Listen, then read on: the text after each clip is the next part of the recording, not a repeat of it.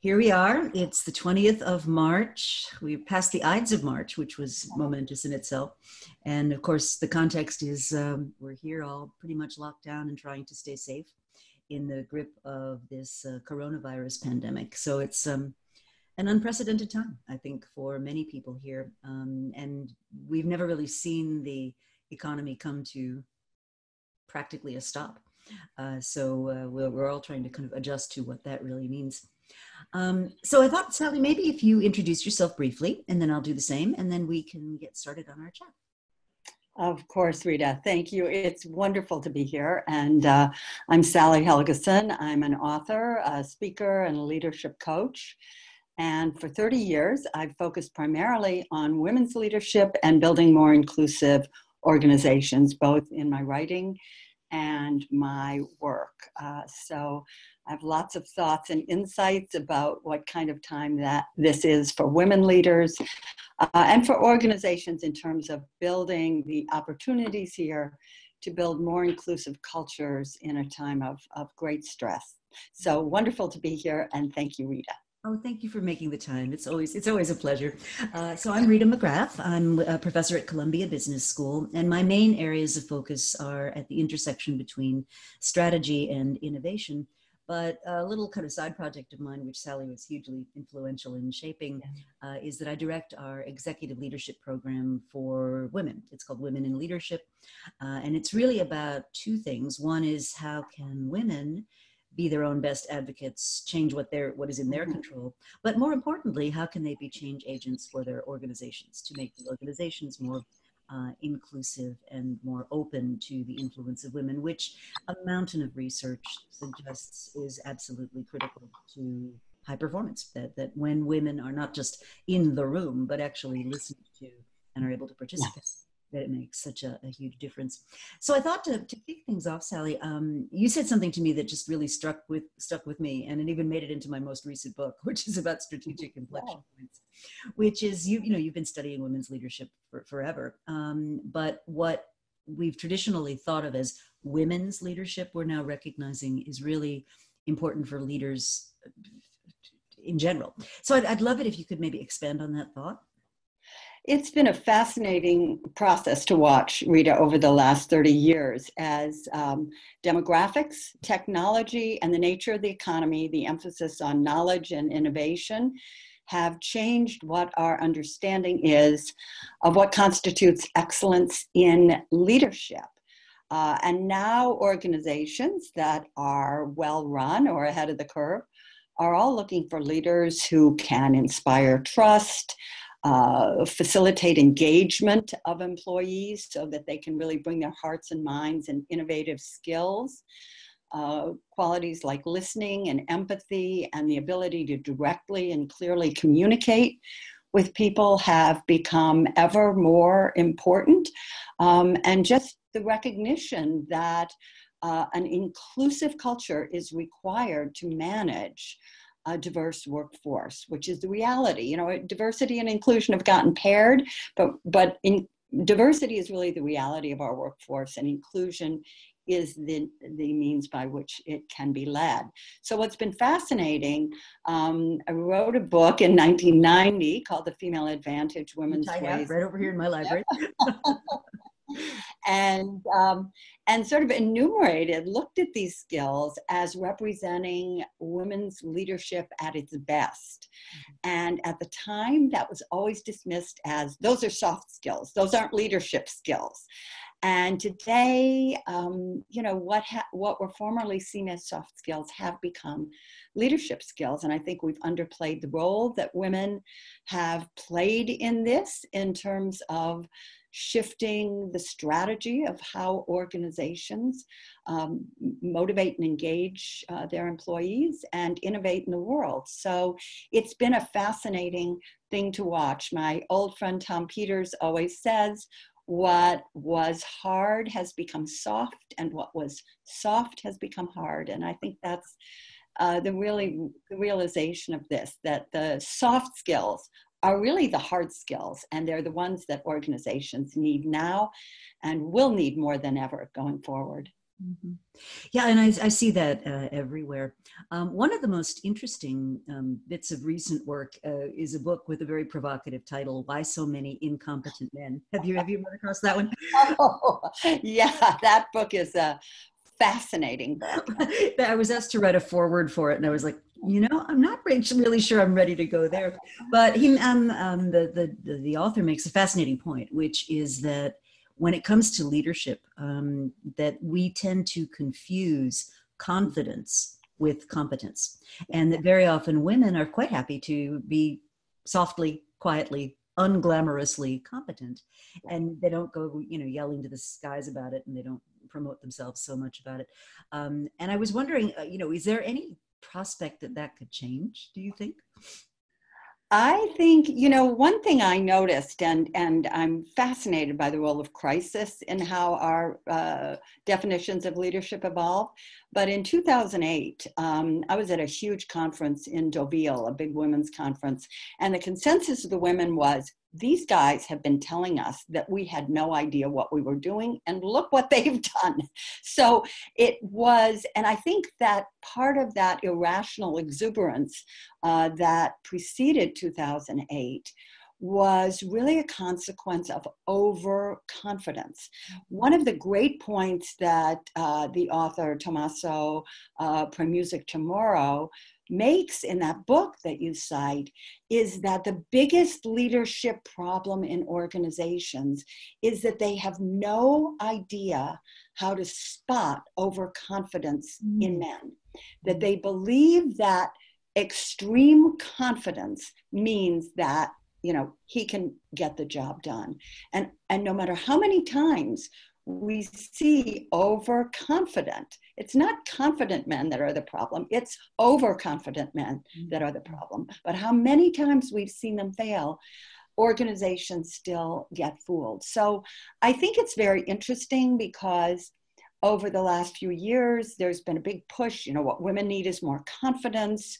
We have to build that up, confidence curve and things like that. There's been a lot of talk about that. But I think that what really is needed, above all, and the big lesson for women from this book, is that what we need to do is to be better at articulating and understanding the nature of our competence so that we can convey it clearly.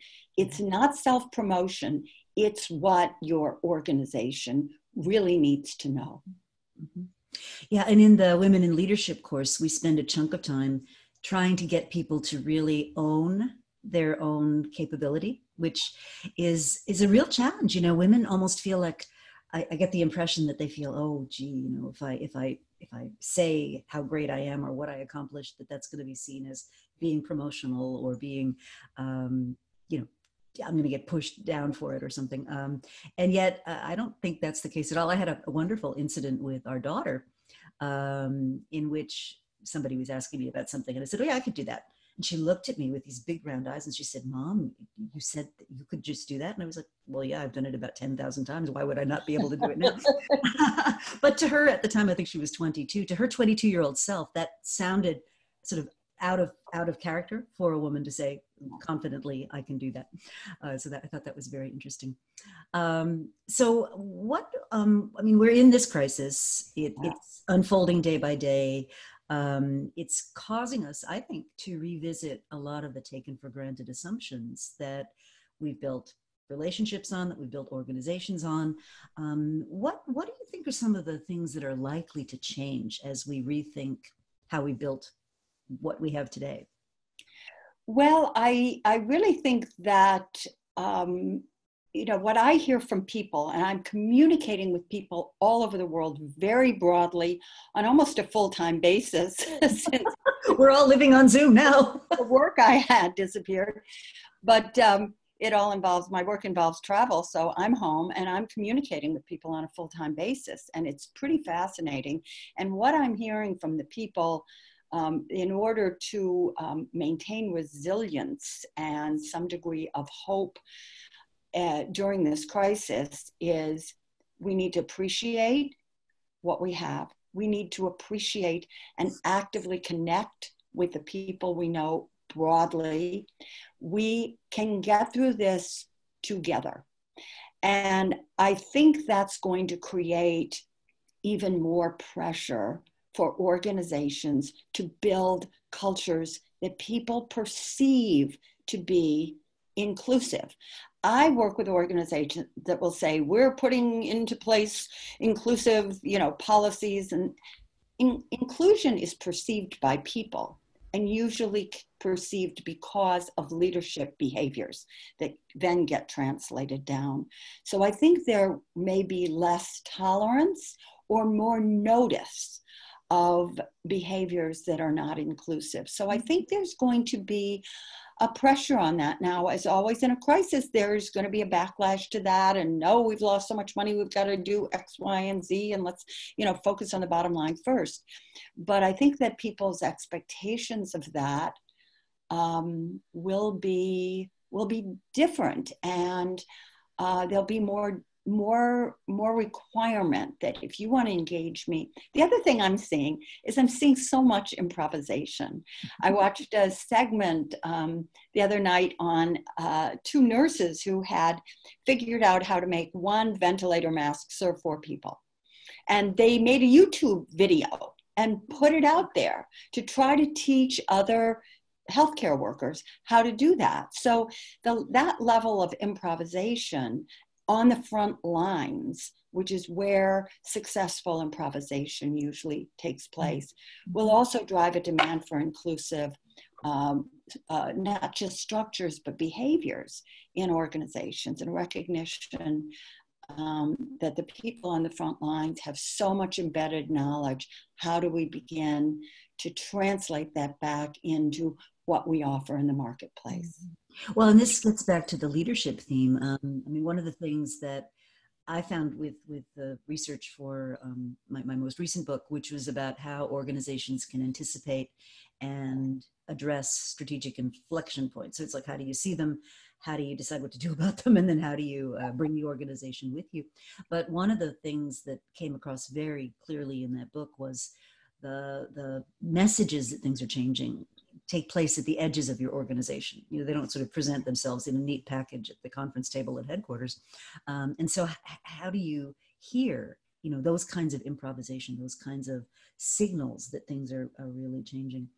A couple of the other assumptions that I think we're going to have to start rethinking are, take the age-old complaint about women being interrupted, or a woman has an idea and a man says the same thing 5 minutes later and it's received wisdom. And one of the interesting issues that I've been kind of noodling about is if we're doing this kind of communicating, and it's intermediated or it's moderated or everybody's got to take a turn, that sort of behavior is going to be much less prevalent, because we've got now this intervening infrastructure, which basically says, if I talk over you, nobody can hear, or if the moderator doesn't give everybody airtime, it's not going to be a successful meeting. And I wonder if this kind of communication style, if you will, is going to seep back into when we eventually, hopefully, turn back to face-to-face communications. I wonder if it'll have a lasting impact there. That's something really interesting I hadn't thought about, that it may change our patterns of communication. We're getting more accustomed to communicating in forums like this, online in a way, and exactly the protocols of not, mute yourself when you're not talking. And how's that going to translate going forward into practices of, old-fashioned practices such as courtesy and listening?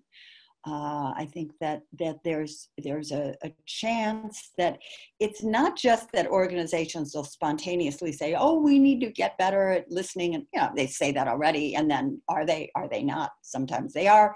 It often depends on the leader behavior. But that there will be, less tolerance for it among talented employees who will push for something else because they've seen the efficacy of more inclusive ways of and protocols for communicating. So I think that there will be some changes in those protocols, and it will be all to the good. So you were telling me this morning you were on a call and one of the participants was Frances Hesselbein? Yes. And I know she figured very prominently in some of your early work. What were sort of 3 or 4 things about her leadership style that really struck you at that point? You know, one of the incidents, and I called up Frances out of the blue after I read a cover story that Peter Drucker had written in the old Conference Board magazine, talking about how he thought she was as good as any leader in the world, and he was recommending her to run General Motors. She was at that time National Executive Director of the Girl Scouts. Wow. And Frances, one of the things that struck me about Frances, too, I remember she had a meeting a phone meeting with the New York Times. There was some controversy over Girl Scout cookies. And you know what she did in preparing for that? She not only prepared herself, but she brought in about 6 or 7 staffers, some of them at quite low levels, who were in various departments, communications, but other ones as well. Because what she was saying to them, this is how you handle an important call with the New York Times. So I thought it was so interesting because often younger staffers in organizations get no chance to actually see how their senior leaders, or in this case, their CEO, handle complicated calls. So that to me was such an inclusive kind of behavior. I remember also sitting in a meeting with her, and 2 of her direct reports, members of her web of inclusion, that first circle, were squabbling about something, and they turned to her and said, you know, what do you think? And she said, what I think is that you need to schedule some off time and resolve this among yourselves. I know you can do that, and then you'll come back and let me know what you came up with. So this trust that they could do this, and this unwillingness to micromanage or step in, or be with what our colleague Michael Bungay-Stanier calls an advice monster, was very impressive to me. And I was able to see demonstrated after that interview with Frances. I wrote the book, The Web of Inclusion. It was really based on the observation of her leadership style. And you've talked about her creating these circles. Could you elaborate on that? Because I think it's such an interesting concept, because what I observe today is companies have gotten very lean, spans of control have gotten very, very wide. And a lot of younger leaders, we used to have a system of trainer jobs, right? So you ran a department, and then maybe you ran a division, and then maybe you ran a country, and then you sort of learned leadership in a low risk, low cost way. And what I'm seeing today is that people are being put in roles that they're just not prepared for. And there's been no kind of training concept. And yet I think with this idea of increasing circles of I don't know what you want to call it, circles of organization, that may be a way of addressing some of these challenges. I think that's very true. I mean, when I first studied Frances I shadowed her. That's the method I used. And when I first did that, organizations were organized in a very hierarchical way, top down, with communication up and down a chain of command. We didn't have the technology we have now. And leaders communicated in a very isolated way. So it was fascinating to watch her, and what she laid out for me. And I remember we were having lunch at the Cosmopolitan Club in New York, and she was trying to describe her organization to me. So she started pulling knives and forks and salt and pepper shakers and everything, and showing me that what she really had was a web. And she said, I'm in the center, I'm not the top. She said, I draw people in around me, and I organize the people in the orbit so that they can learn from one another, and that I can be their support. And it was fascinating to see that, especially watching how our cultures and our organizational cultures evolved. where you don't have all that training. So you do need to see how people do things. You do need that access to be able to witness how excellence is demonstrated at a leadership level, which hierarchical organizations didn't provide. And also, so much of our work now is done in teams.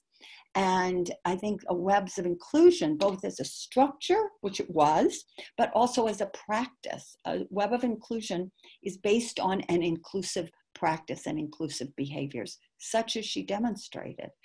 That really is where the team coordination can come in, and where how you manage teams. You really manage teams by giving them support and then getting out of their way. And I think one of the interesting things about the current crisis is that we've almost got no choice, right? I mean, you can't be command and control in this sort of dispersed, multinodal existence we're all sort of sharing. I wanted to switch gears a little bit and talk about your most recent book. So it's been out for a year? 2 years next week.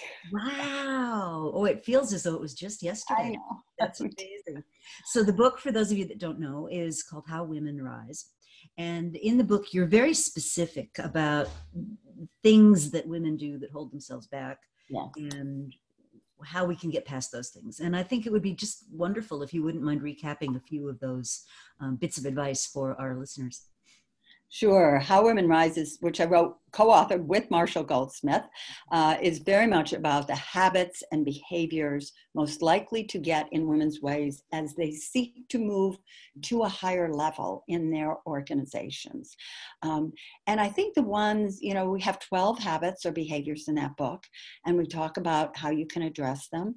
I think the ones that have gotten the most response from people have been reluctance to claim your achievements, expecting others to notice and value your contributions, putting your job before your career, and the perfection trap, the getting caught up in trying to be perfect. We found that organizations, in fact, tend to reward women for being precise and correct and promote them on that basis, but that's not what senior leadership teams are looking for, precision and correctness. They're looking for strategic thinking, for big picture thinking, for vision, and for connections and visibility. So those things, those 4 of the 12 that I've elaborated there, they often work very much together. And you were talking earlier, that example about your daughter was fascinating to me, because what I find is that, a question I get so often when I'm talking about reluctance to claim your achievements and expecting others to spontaneously notice and value your contributions is women will say, well, how can I talk about what I've contributed, but make sure that nobody thinks I come off as arrogant, or that I'm sort of an all about me person, or I appear too confident. So what I see from that question is the extent to which many women still feel that proactively managing everybody else's expectations or impression of them is in fact more important than being able to provide information. Here's what I've done, and here's what I can do. This is what I'm capable of. That's the information your organization and your leadership needs. So you don't need to proactively manage that. And one of the interesting things I've learned, being in this a long time, is that people also change their mind. Before I came in this field, I was in corporate communications. And I remember once as a very young staffer being in a meeting with a lot of senior guys, and there was a topic, and I shared my opinion. And as we were leaving, one of the senior guys came up to me and said, boy, you sure aren't afraid to share your opinion. Basically saying you are inappropriate, not aligned. And I don't know what got into me, but I just said, no, I'm not. I didn't say, oh, I'm sorry, was I inappropriate? And I didn't say, yes, I have a perfect right to. I just said, no, I'm not. And, about a month later, I heard him talking to a colleague in another room. And he said, you know what I like about Sally is she's not afraid to speak her mind. So I gave him a chance to get used to it. Uh-huh. So we need to stop being that involved in proactively being terrified. Anyone, anywhere might think we're overconfident. That's what you were demonstrating to your daughter. Mm-hmm. Mm-hmm. Absolutely. And I think I want to just pick up on this notion of saying you're sorry, because that's feedback I'm giving to a lot of women, just all across age groups, all across activities. That, oh, I'm sorry. Oh, I'm sorry. Oh, I'm sorry. It's like a reflex almost. And one of the guest speakers in our course is a wonderful woman named Jennifer Witter. And she has a whole sort of spiel she does on do not be sorry for breathing, do not be sorry for taking up space, do not be sorry for having a point of view. And it doesn't help. Like, there is no positive thing that comes out of saying you're sorry 1,000 times a day. It just doesn't matter.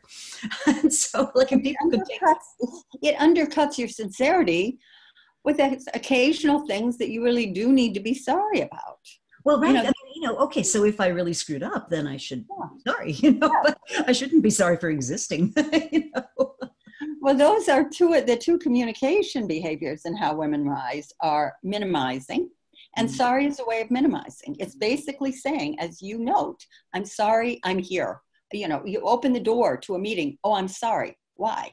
For your existence. It's ridiculous. And the other is too much information, too much background, too much detail, too much here's how I got to this thinking. So they really, what's been fascinating is to watch the extent to which they work together, and they both exemplify a feeling or a need to apologize that you're part of the conversation. Mm-hmm. Mm-hmm. And are you seeing evidence that, and I'm thinking, I mean, one of the things I've long sort of pondered is I look at my daughter's generation, right? I mean, this is a group of young women who, they grew up playing sports. They grew up being allowed to compete. They grew up with Title IX. They grew up doing travel soccer and being competitive and learning that, you can compete and win and be friends afterwards, And I wonder if you're seeing any generational sort of shift in the zeitgeist almost, of how people are being willing to sort of accept women on those terms. Yes, I agree with you. I think that in my observation, the younger generation of women comes to a place of confidence in their own competence and an acceptance of their right to be there earlier than my generation or that bridge generation of women now in their late 40s, early 50s. They come to it earlier. They have communication issues that get in their way, often apologizing and minimizing. And some of the speech habits of that generation don't necessarily serve them well. But those are small. Those aren't fundamental characterological inhibitions that betray your feeling that you don't have a right to belong there, or feeling that anything you do is going to be viewed through such a punitive lens that it's going to impact all women everywhere. So I think that that's a very, very positive thing, and that we will make more rapid progress. And it's why I've remained very optimistic about the direction of women's leadership. Even though people say, oh, I can't believe it's 2020, we're still having these conversations. I can. This is a big social change. This is a massive change. And it's going to take time, but I think I've watched so many positive things. I've watched skills that were dismissed as soft skills become seen as the most essential leadership skills today. That's a big deal. And I've seen women become confident earlier and earlier, which is extraordinary. It is. My husband and I were recently in Nashville before the tornadoes and before the current situation. And one of the things I found absolutely astonishing was how many women in their 20s, 30s, that sort of age group, were out there just it was a dominant made with every concert, every restaurant, every place we went. And my speculation on that would be, we're really seeing the first generation where fully half of all college grads are female, where, women are fully 50% of the intake of most professional organizations. And I think, they have money to spend and the freedom to spend, and they feel safe in what they're doing. And it was fascinating to see. Yeah. So everybody, we've got about 10 minutes before Sally and I are going to open it up for questions. So if you have questions, please be thinking about them, put them in the chat and so forth. So a couple, Sally, just to forewarn you, are, we're going to be thinking about how women can rise given the current circumstance, like what it's different perhaps than we would have before. But a quick one was, are we better off being unapologetic or Machiavellian? Or Machiavellian, no, but strategic. Strategic. There's a difference. We need to be strategic in how we think about our careers and what we want to contribute. And I find for women, they're often more comfortable in terms of thinking about contribution. And that's really what it is. This is what I want to achieve, or this is what I want to contribute. So I work with the women that I work with always, whether it's in large groups or small groups, to be very intentional about how they think about what it is they have to contribute and what they want to contribute, how they're going to frame that, how they're going to talk about that, how they're going to use that to achieve acknowledgement and visibility and recognition, because we need recognition or we will disengage. It's very important to make sure we get recognition, or we'll start to feel like, well, they'll never appreciate me. I've interviewed hundreds of women who've left great jobs, thousands, and jobs that look good. And the most common thing I hear is they had no idea what I could do. So driving recognition for what you can do is an important part of engagement. It really, really is. And so being strategic in terms of thinking about that, that's not Machiavellian. Machiavellian involves using people.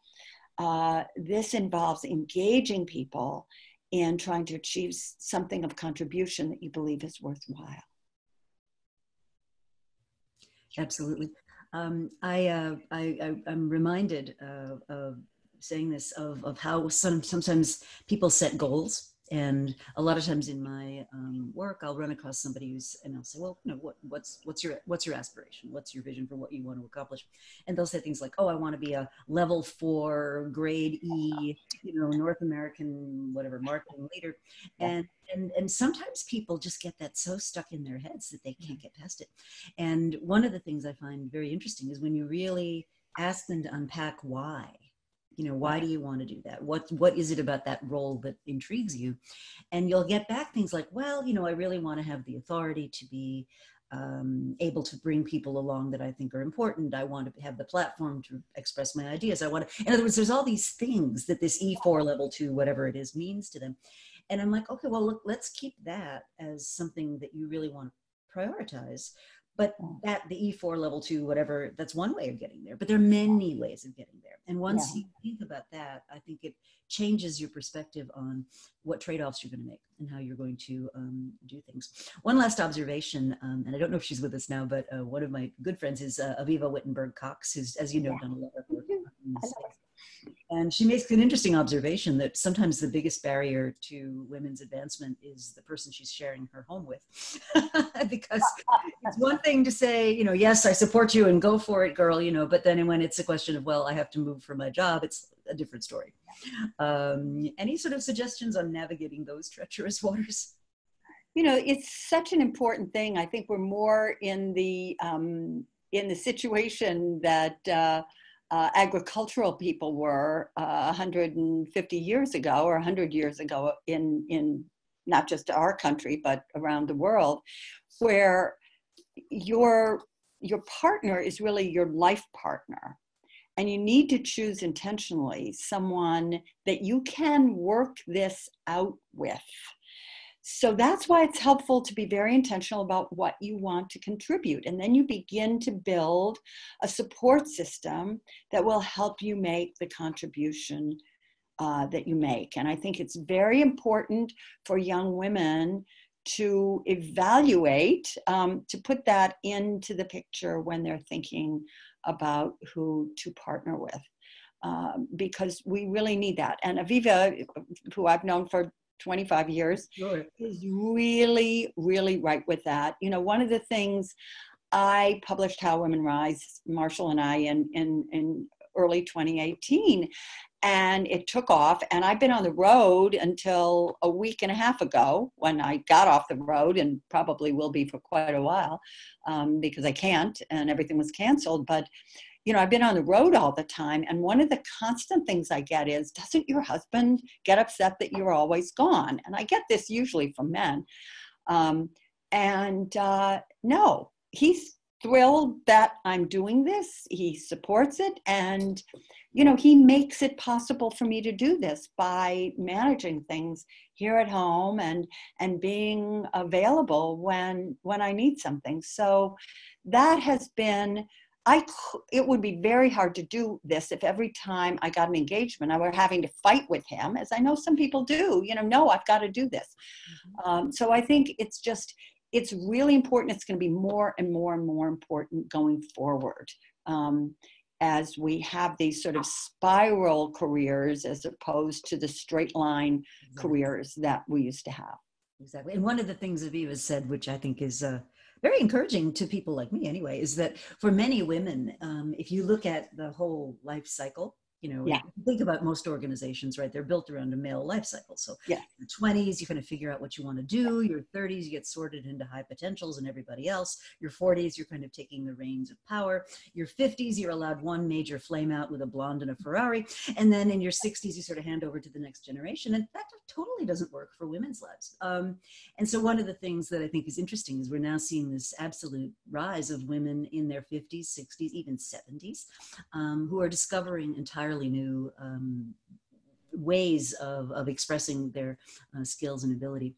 So before we turn to questions, what have we learned about being resilient in these times? What are some of the things that we should bear in mind as we face, you know, drastic change at work, changed assumptions about how we're going to make money, questions about how long is this going to go on? I mean, it's one thing to say, oh, a couple of weeks we'll be dealing with this, but when it starts to stretch into months and all indications seem to be this is not going to be over like next week.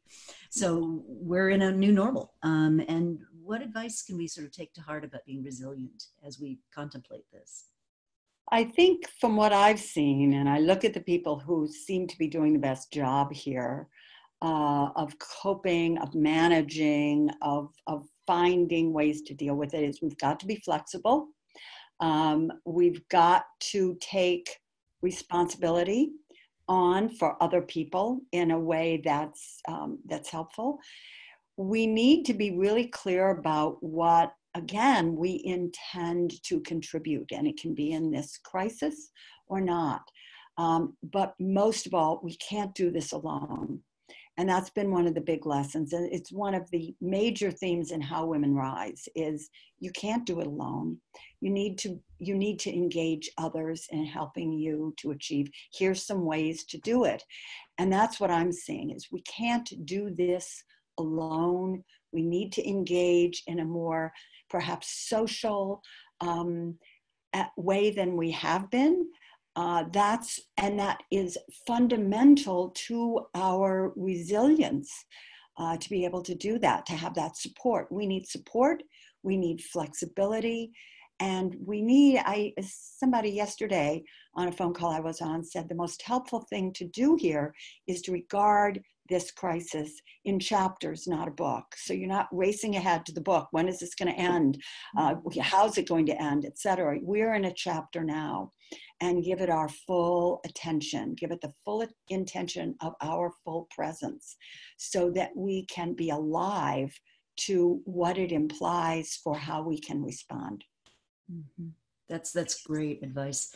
A friend of mine who's the head of HR for a major pharmaceutical company, who went through a really difficult patch personally. She went through a bad divorce and, of course, enormous pressures at work and in that field, just everything's changing so rapidly. So it was a lot of intense pressure and she felt very alone. And what she did, which I thought was fascinating, was she created this posse for herself of other women in similar circumstances. And she said what she was looking for was people who would call her up and say, let's go to dinner. And she'd be like, oh no, I'm too busy. I'm too tired. I'm whatever. No, we're going to dinner, and just really watching out for each other.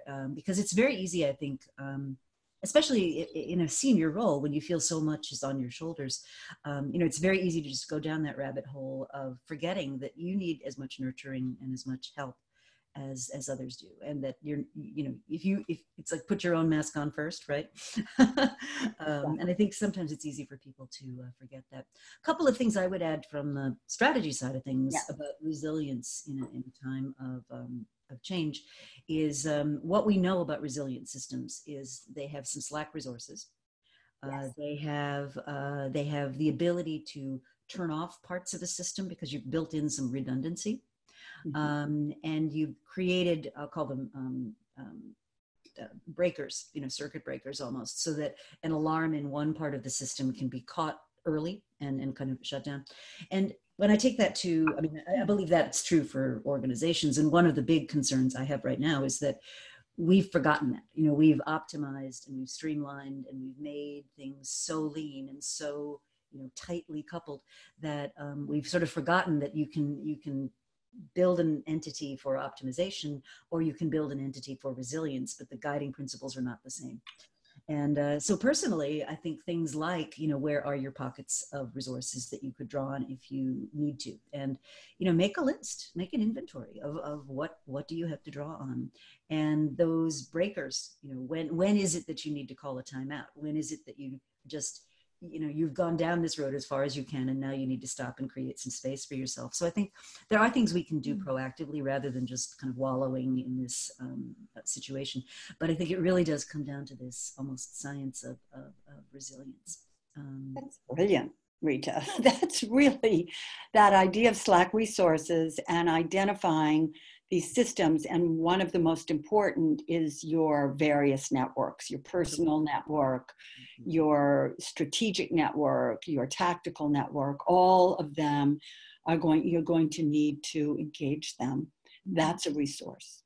Yeah, and you can be resources for each other. I mean, without this current crisis, but like in the past, I would have groups of young women. All of us had kids, right? And so there'd be a snow day and I'd have to teach that day. Well, what do you do?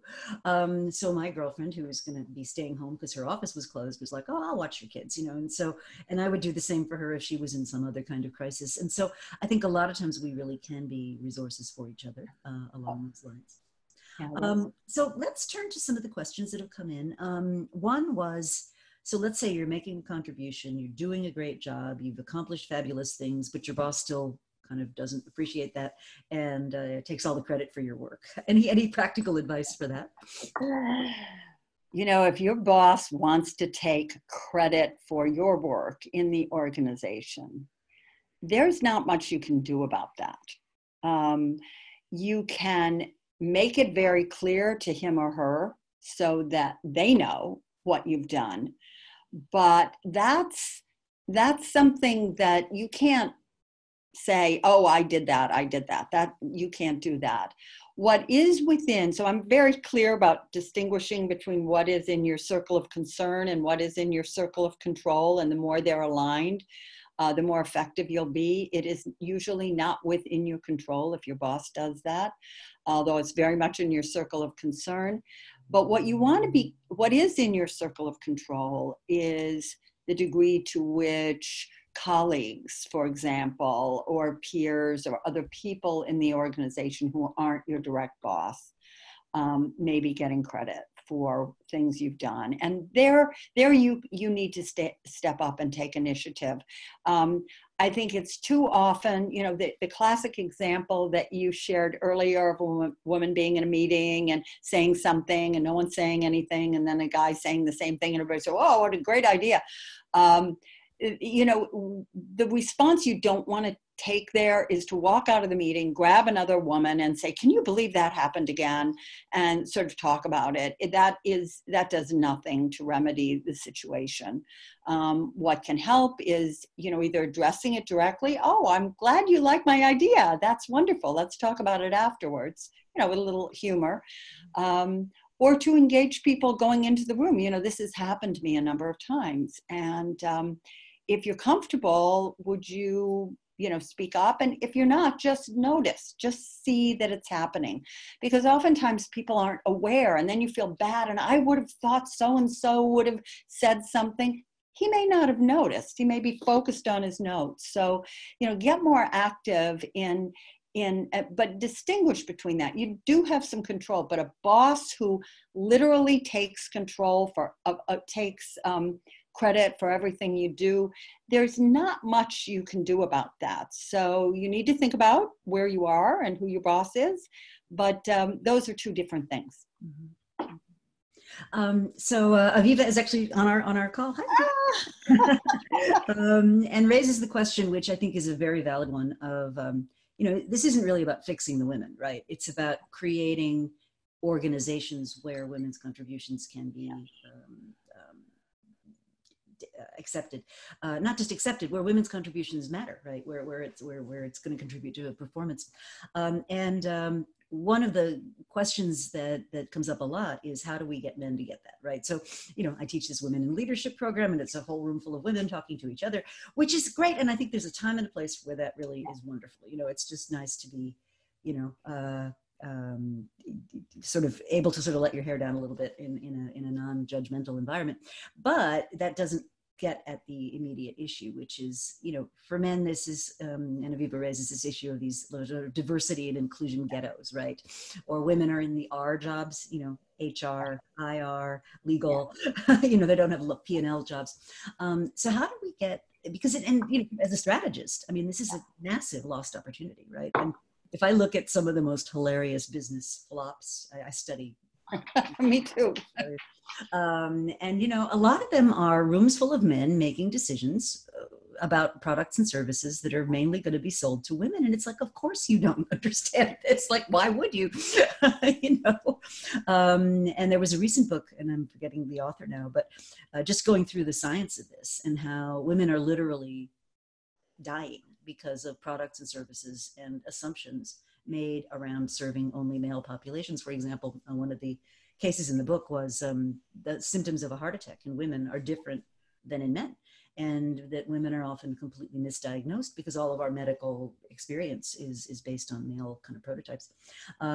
So I'd love some sort of high-level thoughts on how do we get the male part of this equation to care? Well, two things. And I agree, of course, with Aviva that, structural and cultural constraints are primarily responsible for holding women back. And in addressing the habits and behaviors that get in women's ways, it was not because I felt that was primarily, it's women's fault that they haven't, and if they could repair these behaviors. That's not what I think. Habits and behaviors lie within our control.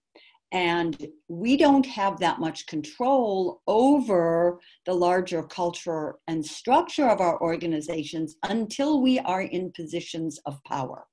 So part of what Marshall and I were seeking to do in How Women Rise is kind of, here's how to get out of your way so that you can assume a position with greater power in the organization. In my observation, organizations become more comfortable places for women to work, more cognizant of what women can contribute, and far better at addressing the real market needs of female clients when they have more women in senior leadership positions, all of which makes sense. So that's what I've spent 30 years trying to do, is to help women to fulfill their greatest potential, to recognize, articulate, and then act on their greatest strengths. So I think that starting by identifying what could get in your way is a pretty good place to start. But it's not just to make yourself into this wonderful, fabulous, perfect person, which we, often are focused on. It's to get yourself into a position where you may be able to will be able to have more influence and power and begin to shift that general culture. Enlisting men in a way that is helpful, powerful, and serves a greater resilience and brings more ideas into the organization is an essential part of that. Mm-hmm. So I think, to me, some bright spots are, when the head of Goldman Sachs says we're not going to be part of any IPO with an all-male leadership team. By the time you're putting money on the table, that gets people's attention. Another that I think is a very promising idea is this whole notion of, how do you structure engagement so that real psychological safety, as Amy Edmondson talks about, allows people to genuinely make a contribution. And with the emphasis we've had in the last few years on innovation, we're really seeing that people are starting to get that, that if we don't have all the voices in the room, we can make terrible mistakes. And when I look at corporate blind spots, which is a big theme of mine, people knew, and often people who weren't sitting at the table or who weren't being paid attention to, people knew. And yet the decision makers either chose not to listen, got the message and chose not to pay attention to it, or just were, not listening at all. So what do you think, if you put our crystal ball on, and this is Gazelle Shelley who's asking this, who is part of our faculty for the Women in Leadership program, what do you think is likely to be the consequence for diversity and inclusion if everybody's scrambling for survival? Well, as noted, diversity is the nature of our workforce, and inclusion is the means by which a diverse workforce is effectively led. We're going to go through a time where, because of massive downsizing, there's going to be probably less focus in organizations on, who they need to hire and train. So I think in terms of that, there will probably be some kind of impact on the diversity in the workforce, or the focus on being able to build a diverse workforce. That will change because it's the nature of the workforce that global organizations have to work with now. But in terms of inclusion, I think that this crisis can serve inclusive practices. And one of those inclusive practices, and we haven't talked about this, but I think it's really important, is that ability to recognize women's strategic input. And you were talking about blind spots, and my friend Margaret Heffernan wrote a brilliant book called Willful Blindness, about the behaviors that serve organizations that begin to crash.